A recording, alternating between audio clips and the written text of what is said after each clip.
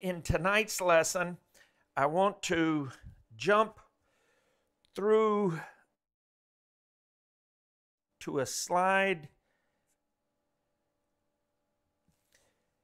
and we're going to pick up with this.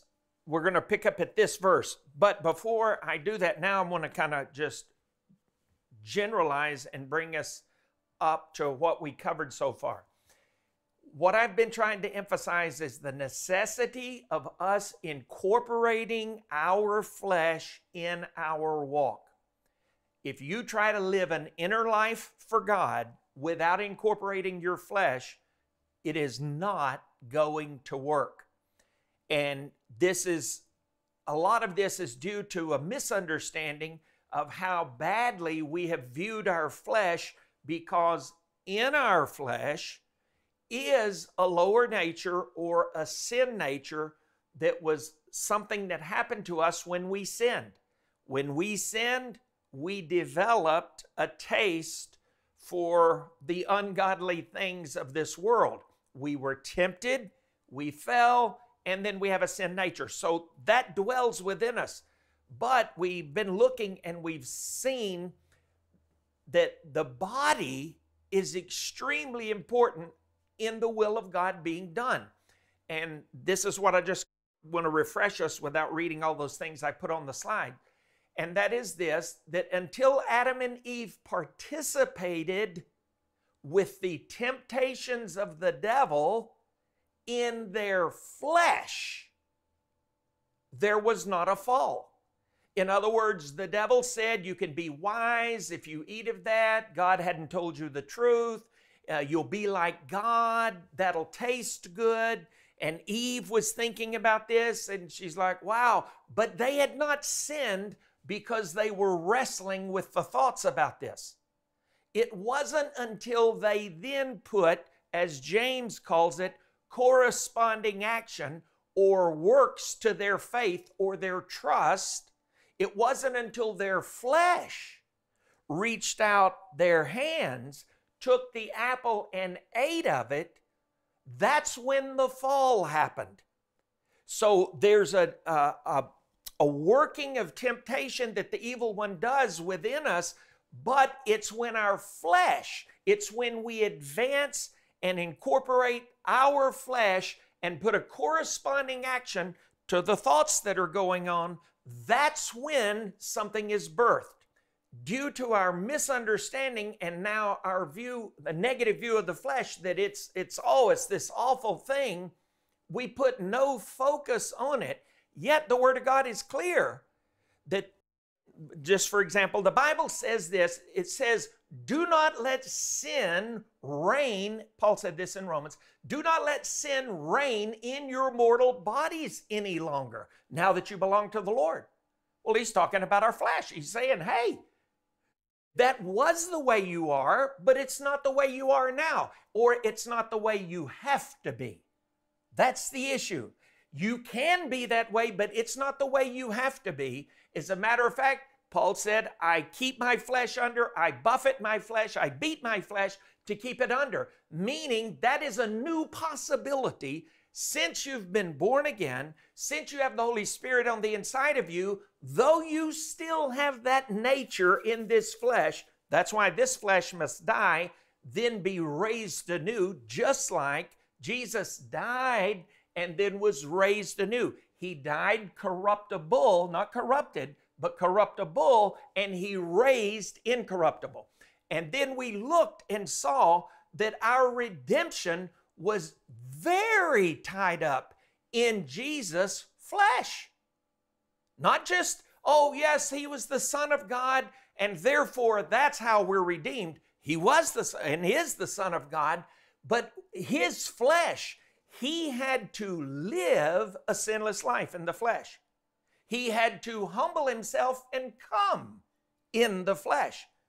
It says, though he was equal with God, he did not consider it robbery to take the form of a man, humbling himself. So he humbled himself and took on flesh, lived a sinless life, then was beaten in the flesh so that we can be healed, and then was crucified in the flesh in a body, his body, he died, and then he rose in the flesh. But he died corruptible, not corrupted, but corruptible, rose incorruptible. If Jesus had not had a flesh body, our redemption would not have happened. So then we begin to see, wait, this flesh is very important, and that's why God is going to raise it. We're actually going to get these flesh bodies back, but they're going to be raised incorruptible. Because he said our bodies are going to be sown one way, and then they are going to be raised. Not a brand new one from somewhere else, from Mars or something. No, this body, my body, is going to be raised incorruptible. So I'm looking forward to this body being raised incorruptible. So that says to me, when God said very good in the garden that he created Adam, though Adam was corruptible, he still said very good. This is very good.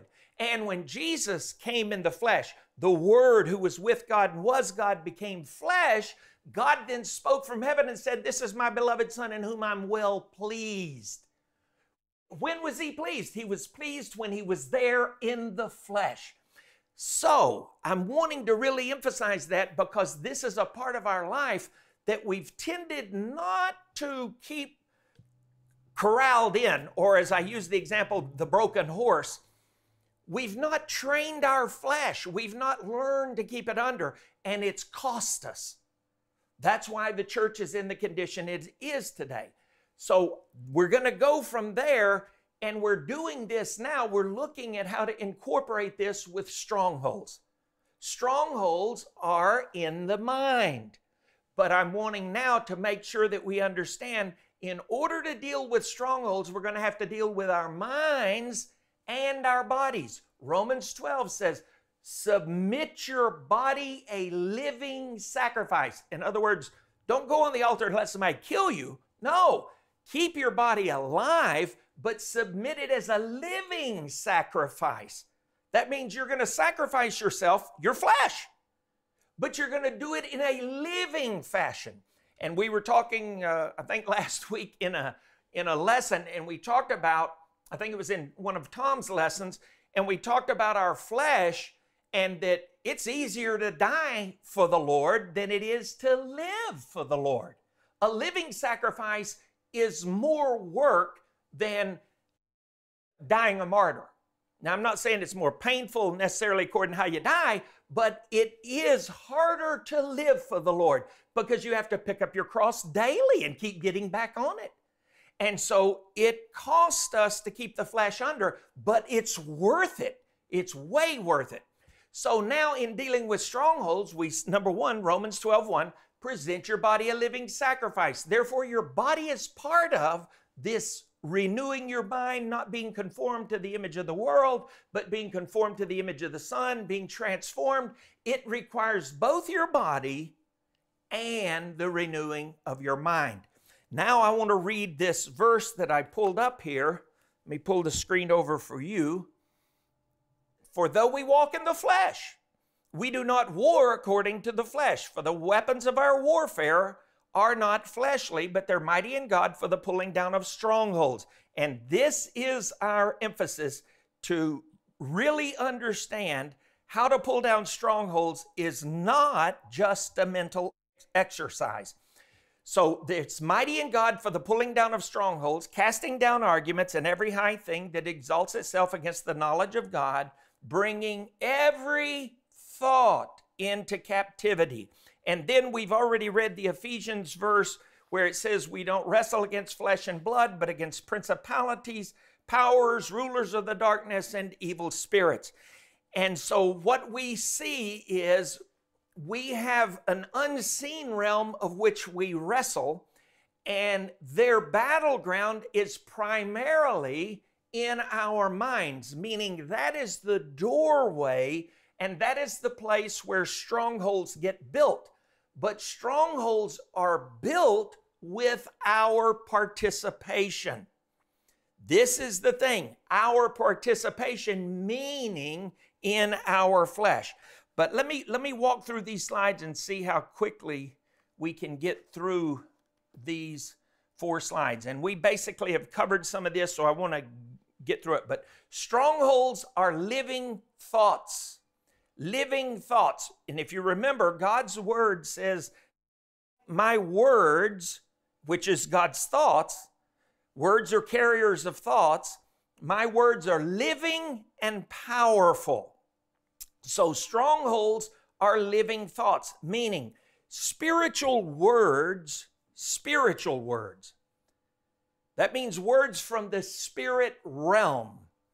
They're not just words, they're carriers of spiritual thought. Now, there's both good spiritual thought and bad spiritual thought.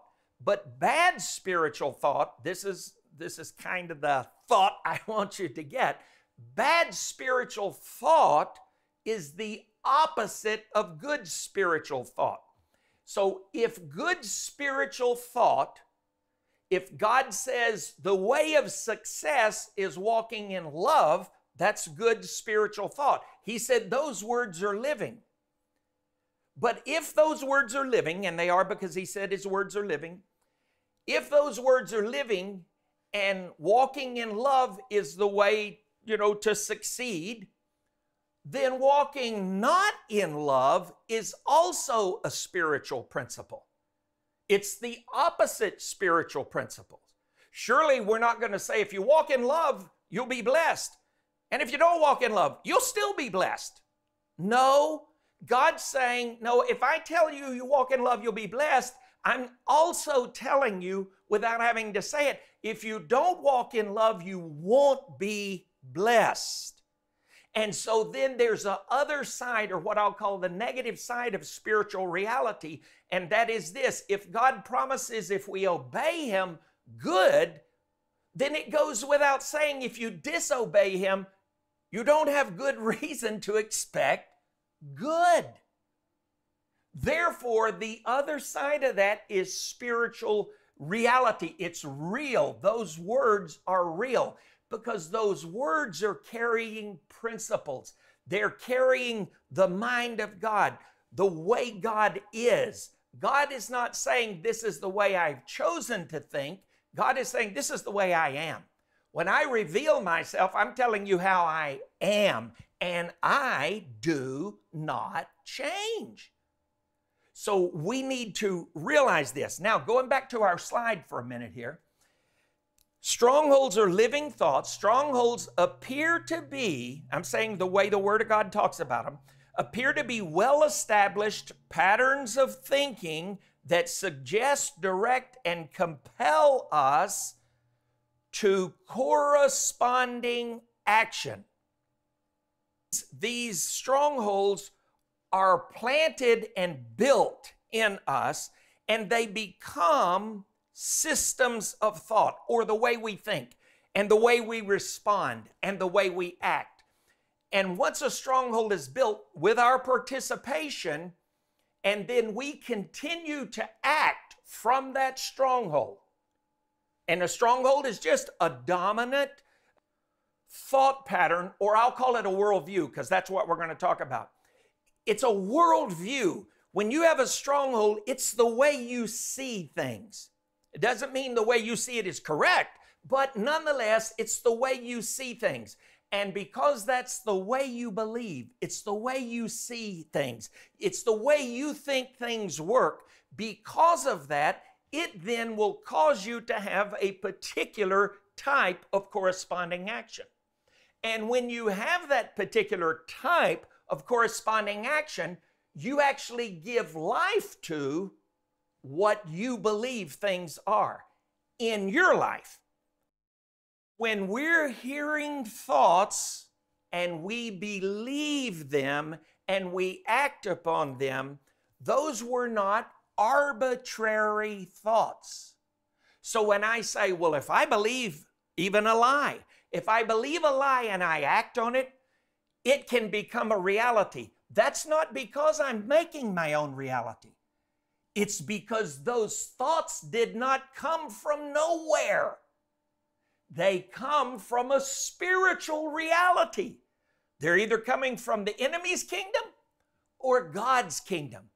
Therefore, my believing them does not make something out of nothing. My believing them gives life to the realm that I'm listening to. My believing them gives life to the realm I'm listening to. God's realm, he said, my words are living. If you believe them, like Romans 1:16, if you believe the gospel, it has the power to save you. If you do not believe the gospel, it does not have the power to save you. But my believing the gospel or not believing the gospel doesn't make the gospel true. The gospel is true whether I believe it or not. But my believing and then corresponding action to the gospel has everything to do with whether it works in my life, whether it saves me. The gospel, the good news, is the power of God unto salvation unto those who believe. So my believing then becomes, or my corresponding action, or my responsibility to respond to what God is saying. Then I then have a role to play in this. And this is what I'm saying. But my role is not only to acknowledge that it's true, but then to incorporate my life in a corresponding way to what I say I believe. When I do that, what I believe then begins to live in me. So I'm hoping I didn't cover too much territory there, but this is where I'm wanting us to see our belief and corresponding action is extremely important. So now let's go to this second one. Strongholds without your participation can do nothing. And this again is going to that thing of in James where faith without works is dead. Trust without corresponding action dies. This is both for the good kingdom and the bad kingdom. This is both for the secrets, the mysteries, the mysterions of the kingdom, which Jesus has said it's been granted unto us to know, and the mysterion of iniquity, which is at work. The Word of God says it's already at work. And so I'm wanting, again, to stress to us that what we believe about what we hear and then how we act based on what we believe makes all the difference in the world what type of strongholds you have. Now, strongholds, not all strongholds are bad. Actually, in one of the verses in the Old Testament, God is called our stronghold. He is our stronghold. But the question is He your stronghold? Or do you say, I believe in God, but my corresponding actions and belief are in this direction? But I do believe there's a God out there. I do believe there's a God and Father of the Lord Jesus. Well, James says, well, even the demons believe that. Our belief is not simply something we acknowledge is possibly true and likely true. That is not belief. Belief is when you believe something enough that it now causes a particular type of actions through your flesh in your life. This is the missing element in Christianity today. Many people will say, oh, I believe that, I believe that, I believe that. And then I say to them, do you live that? And they're like, no. Nobody lives the stuff. Are you kidding? We can't live that. We're just people.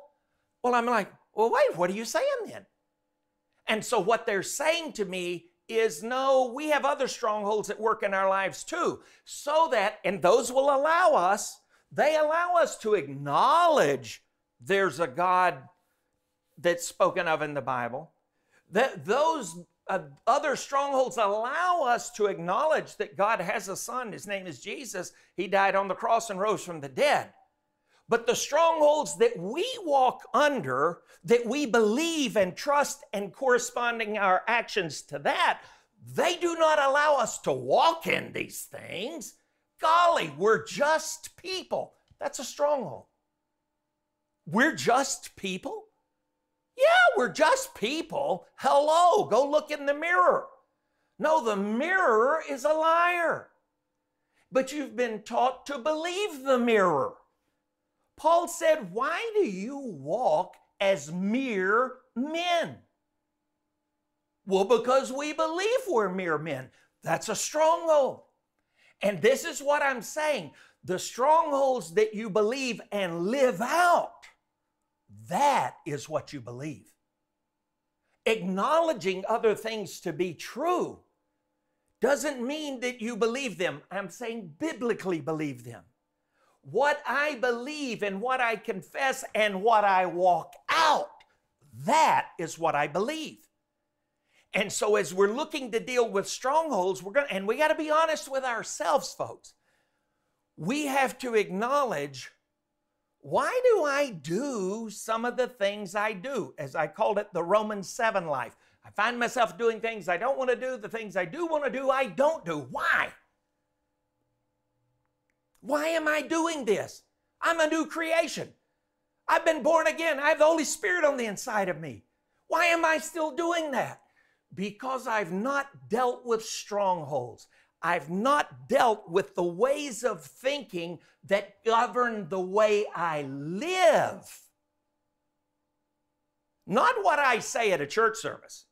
Not what I say to another believer. Oh, it doesn't govern that. Oh, do you believe in the gifts of the Spirit? Yeah. Do you believe God does miracles today? Yeah. Oh, I believe. Really? You believe God heals today? Yeah. I believe all that stuff. You do? How many people do you pray for to get healed? None. Because I'm just, there it is. That's your stronghold. There it is. You serve it. So you acknowledge the other is real, but you serve that one. Your corresponding actions and what you profess is really what you believe. I'm just a regular person. Golly, what am I going to do? Now, I'm saying these things this way so that we can begin to say, wait, I need to reevaluate what I say I believe, because what I say I believe in a certain circumstance and what I live out, they're not matching. And so the question is, which one's the real you? The real you's the one you do. That's the real you. Now, I'm saying this, if we're going to pull down those strongholds, then the real me has got to not only acknowledge what is true, and we do have to acknowledge what is true. We have to confess and profess who Jesus is. Amen. But then we have to cross a line and say, well, if I'm really saying I believe this, I think the Word of God's telling me my corresponding actions should line up with what I say I believe. Otherwise, James says, if your corresponding actions don't line up with what you say you believe, what you say you believe is a corpse. Means it looks like a person, but when you go over and shake them, you find out they're dead. That's not a person, that's a body. There used to be a person inside that body, but now it's just a corpse because it's not living.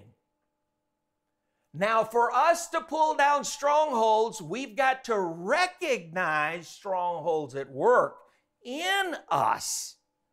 And we've got to be real. And we got to say, God, bottom line is, I just have to admit, I really don't believe you on this.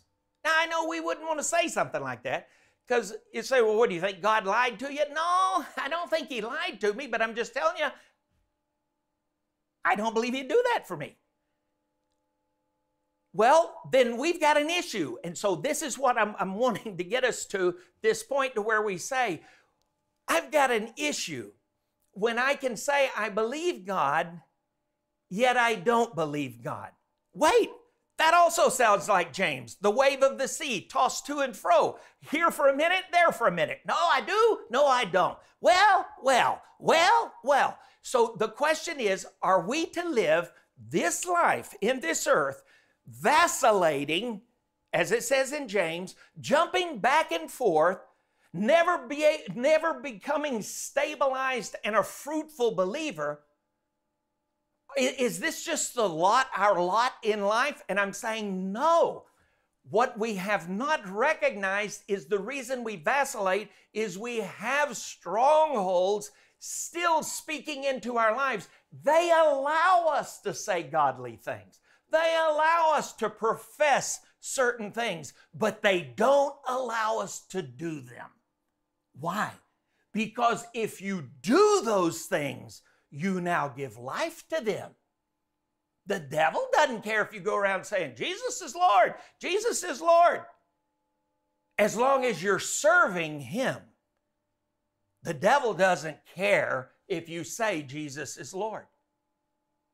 He cares who you're serving. And you know what? God doesn't care if you're saying Jesus is Lord. He cares who you're serving. As Joshua said, choose you this day.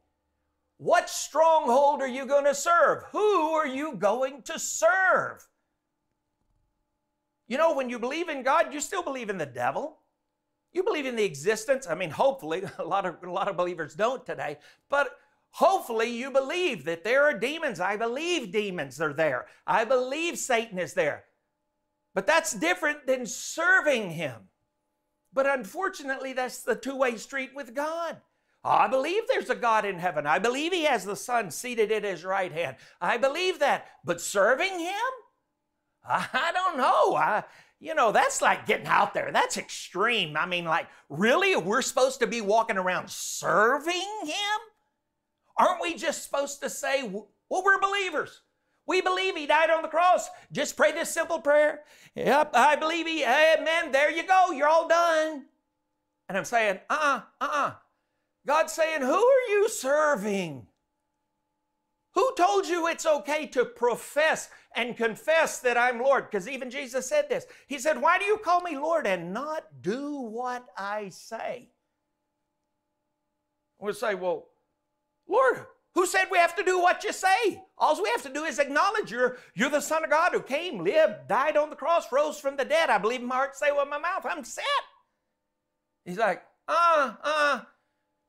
you have been taught from people with strongholds, and they've slowly migrated believers into a way wrong mindset to where we now accept strongholds. We accept wrong thinking and wrong action because we default back to, but I prayed the prayer.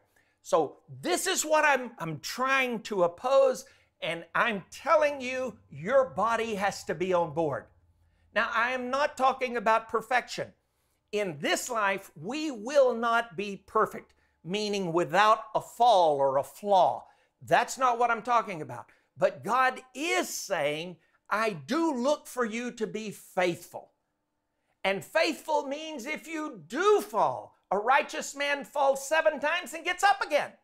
That means he repents. He turns back and says, I'm still after it, God. I'm still after it. But see, when strongholds get in, they start convincing us, hey, we're just people. Hello, nobody's perfect. Are you perfect? I can't tell you how many times I've heard that. Are you perfect? What does that have to do with the truth? What I am. And so what they're saying is that's a stronghold speaking. That's a stronghold talking. So this is what I'm wanting to really emphasize and get to our strongholds now. I'm going to read two other verses, and then we're going to go to Matthew chapter 6. Now, one of the things that I want you to realize that is possible, and I know generally speaking, I could say this and you say, oh, I believe that's possible. But I want you to really believe this is possible. And that is this slide right here. This is God speaking through the prophet Jeremiah. And the first one is Jeremiah 28:15 and then Jeremiah 29:31. Jeremiah 28:15, and then the prophet Jeremiah said to Hananiah the prophet, hear now, Hananiah, the Lord has not sent you, but you make this people trust. Now the word trust here could just as easily be have faith. And so you make this people trust in a lie. Now look at Jeremiah 29:31. Send to all of those in captivity. So now he's talking to the people. There he was talking to a prophet who was helping the people to trust in a lie. Now he's talking to the people. Send to all of those in captivity. Notice the word captivity, because I'm using this to point to believers who live in captivity. Send to all of those in captivity, all believers who live in captivity, saying, Thus says the Lord concerning Shimei, the Nehelamite, because Shimei has prophesied to you, and I have not sent him. And he has caused you to trust in a lie. Here's what I want you to know, believers. Now, these were God's people, and they were unfortunately hearing from people that they respected as people who spoke the word of God. But these people spoke something that wasn't from God, and the people believed a lie. They put their trust in a lie. Here's what I want you to know, because you're not going to be able to pull down strongholds in your life until you realize, I could be believing a lie. I could genuinely believe a lie. I could be believing a lie and living a corresponding life to the lie because I believe the lie is true. And I believe I'm doing the right thing, but I could be wrong. Because it is possible for believers to believe a lie. Now, this is a huge revelation, but I'm just telling you, it is possible for believers to believe a lie. Now, unless you go into this with that possibility in mind, then you're going to have a hard time for allowing God to identify to you strongholds in your life. Because all of us, or hopefully, all of us believe what we believe is true. That's why we believe it. But it is possible that there's something that I believe to be true that's a lie. And these usually come to us at points in our life, generally earlier when we're more vulnerable to what someone says from an authority position, which is what God dealt with them, and someone says, and it gets planted in our minds, in our thoughts. Now, I'm going to tell you a quick stronghold that got planted in my mind when I was in Bible school, because I so admired the primary teacher and founder of the school. And I'm not picking on him, so I won't say his name. But I so admired him that it was hard for me to believe that he would say anything that was not true. So I was like a fish in water, just saying, feed me, feed me, feed me, and anything you say, I believe, which is an unbiblical way to listen to a teacher, including me. You need to search the scripture and see if the things that I'm saying are so. So this particular teacher said, now, when you're living by faith or walking by faith, if you're in faith and you don't have your answer, whatever it is you're believing God for, within 2 weeks, then you're not in faith. Because he was such a powerful figure to me, in my mind, just like Jeremiah is saying that these false prophets, those people saw them as prophets, but they didn't speak what the Lord said. And so when this teacher said, if you don't have in 2 weeks what you're asking for, then you are not in faith, you're in unbelief. Well, when he said that, I was like, golly, something's wrong with me. I've never gotten anything in 2 weeks. I don't even know if I've gotten anything in 2 years. So now how do I get out of this unbelief? Because I can't get anything to work in 2 weeks. And that became a stronghold because I received it from him as the gospel. And I began to live by that standard of trying to get my prayers answered within 2 weeks or start repenting for being in unbelief. But that was not God what he said. And later I heard him teach, and he talked about being in a battle that took him like a year and a couple of months to get the victory. And, you know, he said, oh, he was talking about how to fight the fight of faith. And I'm like, hold on. I have been living in bondage all this time to the 2-week principle that if I can't get it in 2 weeks, then something's wrong and I'm in unbelief.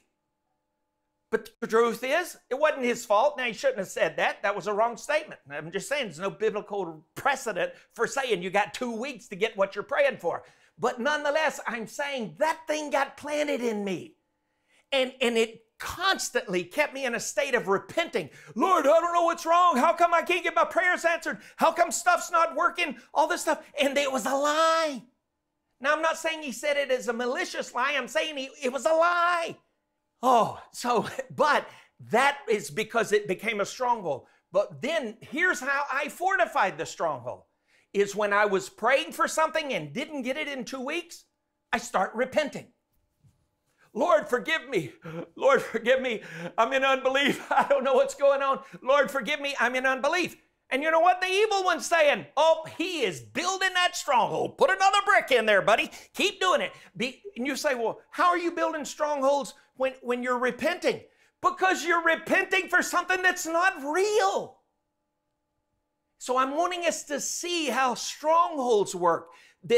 And that's why they're hard to identify sometimes, because I believe that to be true, because I believe that man of God, and he was a man of God. He's with the Lord now. Amen. But he was a man of God. This is not against his character. That was just an unbiblical statement. But I received it, and then I began to practice repenting when I did not get my answers.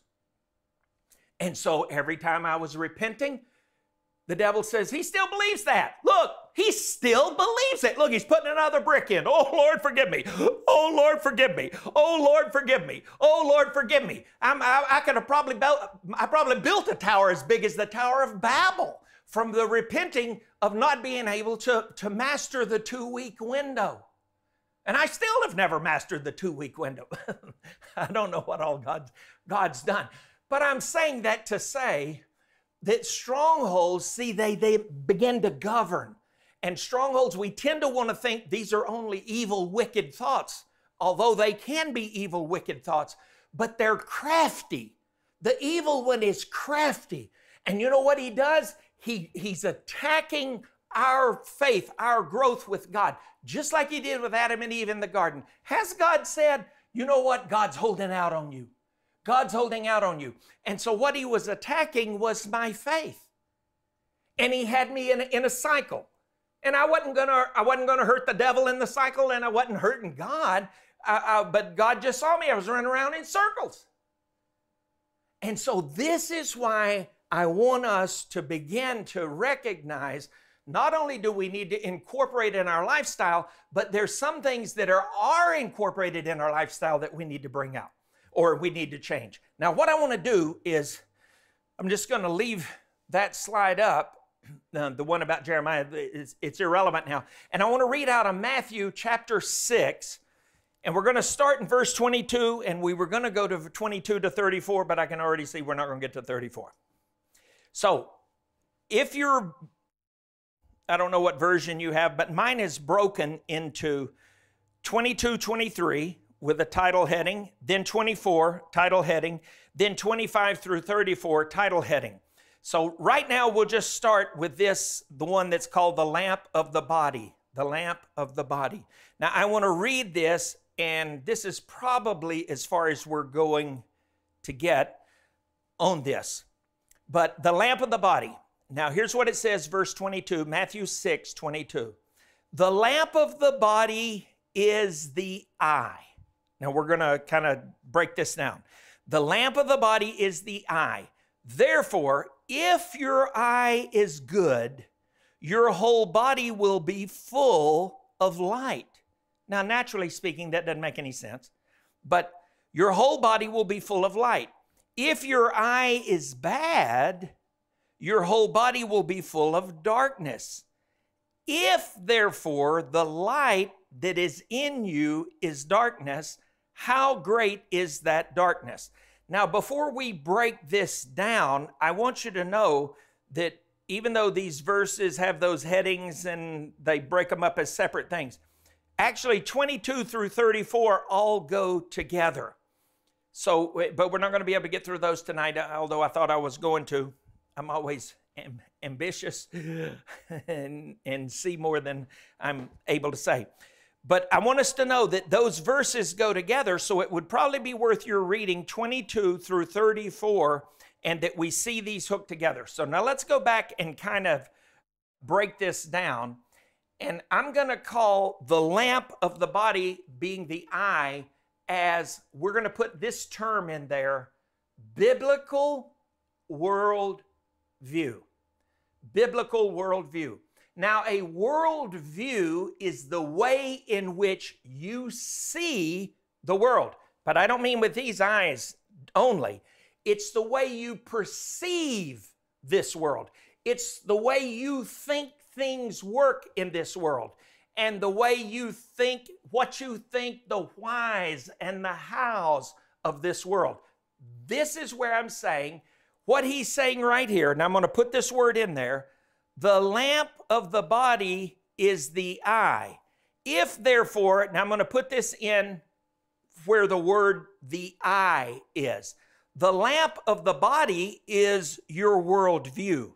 Therefore, if your worldview is biblical, your whole body will be full of light, or your whole life will be full of light. But if your worldview is bad, meaning wrong, misconstrued, not necessarily like you only see ugly. No, I see good, but it's still, I don't see correctly. So now listen to this. But if your worldview is bad, your whole body or your whole life will be full of darkness. If therefore the light that is in you is darkness, how great is that darkness?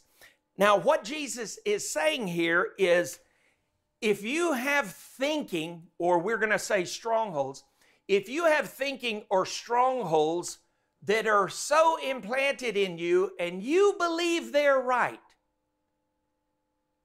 and they're really wrong, he's saying, I want you to know those are going to be powerful in your life. If you believe something to be in the biblical standard of right, but it's actually unbiblical, it can be very potent against you.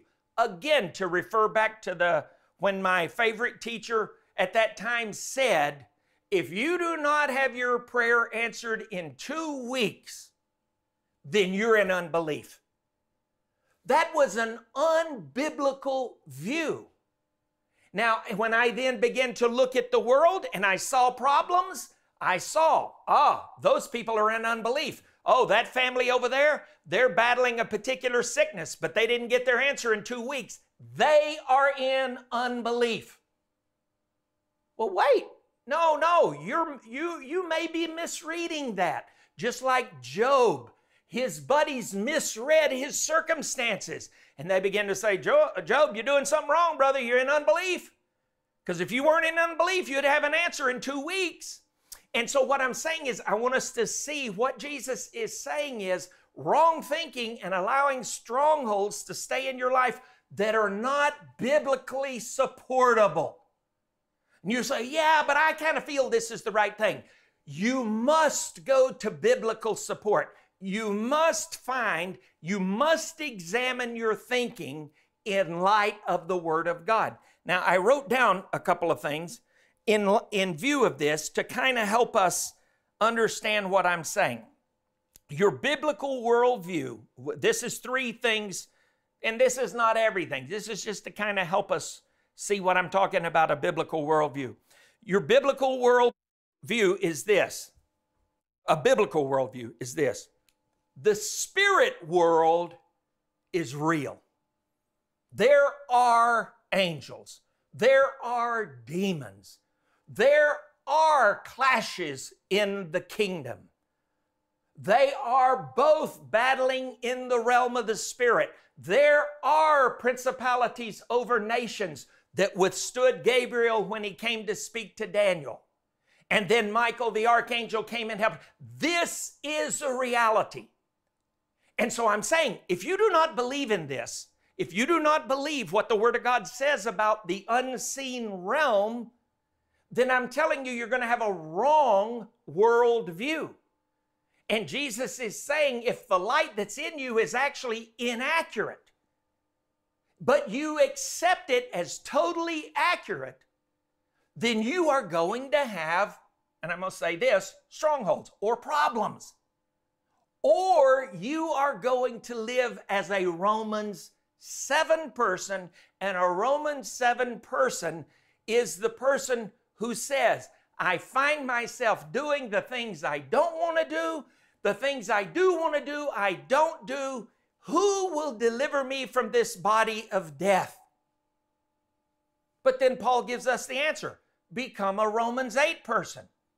But you can't just jump from a Romans 7 person to a Romans 8 person. Now that was a believer, the Romans 7 person.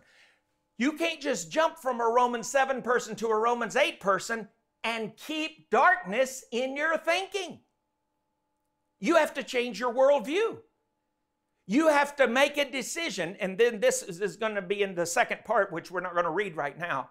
But this is the second part. You have to make a decision.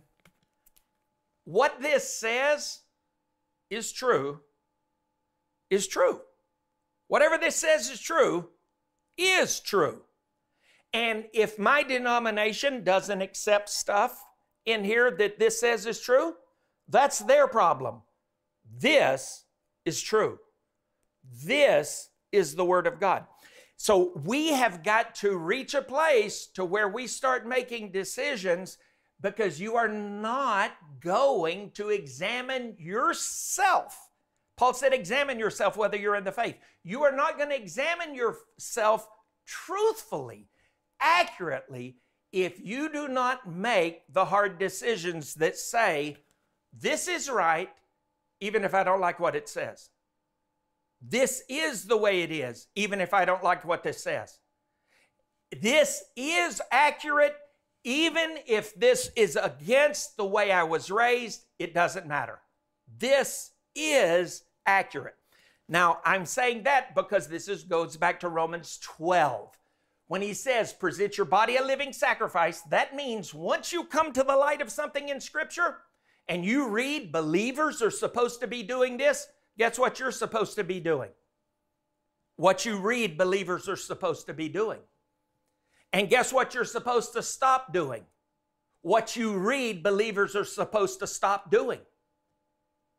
Now, I'm just telling you, this is getting to the very practical things. We have strongholds. We find ourselves, we dislike, as I told in some of my testimony, I hated what I was. I hated what I did.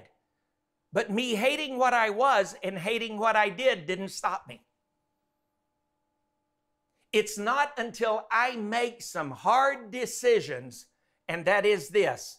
Number one is, I could be wrong on how I see things, but the Word of God is never wrong on the things it says. Never, never, never. Therefore, when I read in the Word of God something that contradicts what I'm comfortable with, what I like, what I prefer, if I read it in there, this is written for me, then I am to now change my thinking about it. And secondly, I'm to now change my actions. And that's the hardest part. We can say, oh, okay, now I see, yeah. I have not been believing correctly. You're right, there you go. You need to repent of that. And you say, okay, now, Lord, I believe correctly. But then after you say that, he's saying, okay, now change your life to live in a corresponding action to what you just told me you believe. And that is not so easy. But when we start doing that, as I told you a while ago, when I kept repenting for something that was not even wrong, I was building a stronghold. But when we start doing what is right, we start dismantling bad strongholds, and we take a brick off that tower and move it over to the new tower, the good stronghold that I'm building, because I've now come to understand things that I didn't understand. And I now come to practice things that I never practiced before. And as I'm doing this, I'm beginning to build a new stronghold. And a stronghold in a good sense is like, as I told before, King David. When King David went to face Goliath, what gave him the courage to do that? His experience with God. God delivered a lion into his hand. It says he grabbed him by the beard and he slew him. Can you imagine grabbing a lion by the beard and slaying him? And he also killed a bear. David killed a bear. And so then when David went to Goliath, he said, I can kill him. I'm not afraid of him. Oh, David, he's a big warrior. Hey, I killed a lion with my hands. I killed a bear. I can kill him too. And so therefore, you're beginning to build good strongholds. And so as we build the good ones, we're dismantling the bad ones. So we say, no, I used to think I was just a person. You know, I'm just a sinner saved by grace. You will not find that term in the Bible addressing people who already know the Lord. He doesn't say you're just sinners saved by grace. That's a tradition. That's a stronghold. You're just a sinner. You're just a sinner. I ran into a Baptist guy. He got after me. He was all fired up. And he said, you're just a sinner. I'm like, no. I'm the righteousness of God in Christ Jesus. He said, you're a sinner. I said, you are just denying the Word of God. I just quoted the Word of God to you. But you know what? That's a stronghold. That's a stronghold in his thinking. And I know because I used to be the same way. Well, we're just sinners saved by grace. That sounds humble, but it's degrading to the great, glorious work that God has done in us. We're new creations. We've been born from heaven. We have the Holy Spirit on the inside of us. And Paul said, why are you living like a mere man going around saying, I'm just a sinner saved by grace?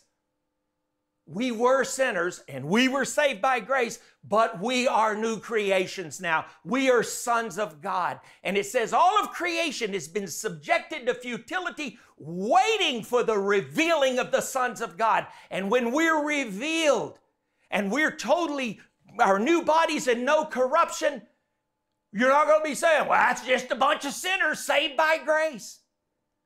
See, those are strongholds. These things run our lives. So we've got to be real honest with ourselves and say, Lord, I want you to show me the strongholds in my life. Now, he's not going to show them all at once to you because he's merciful. And we'd all pass out and say, Lord, it's beyond help. But no, he's not going to show us. But what he does is he begins to take the primary ones that are your stumbling block right now. And he will take the Word of God. And if you'll read the Word of God, he'll say, well, what do you think about that? He'll say, how would you apply that with, how come you're doing this over here? And you say, well, Lord, and he's like, okay, we need to deal with that. And so this is what I'm saying. And again, I'm going to stop there. I'm going to stop there because I'm wanting to get into another subject, but I'm not going to get into it. Okay, so go to the Word of God, go to God and say, Lord, show me. Show me the areas that are in my life that may sound religious. They may even sound Christian, but that they're really an unbiblical worldview. I'm viewing this life as a son of God in an unbiblical fashion. Help me to see, Lord. And we're going to eventually get into the Holy Spirit, and this is an area that, the views on the baptism of the Holy Spirit, they're like all over the board. But the Bible says things, and what the Bible says is true, and bottom line is, doesn't matter what you think. It does matter what you believe. It matters what you believe and do for you, but it doesn't change the truth. Okay, let's pray.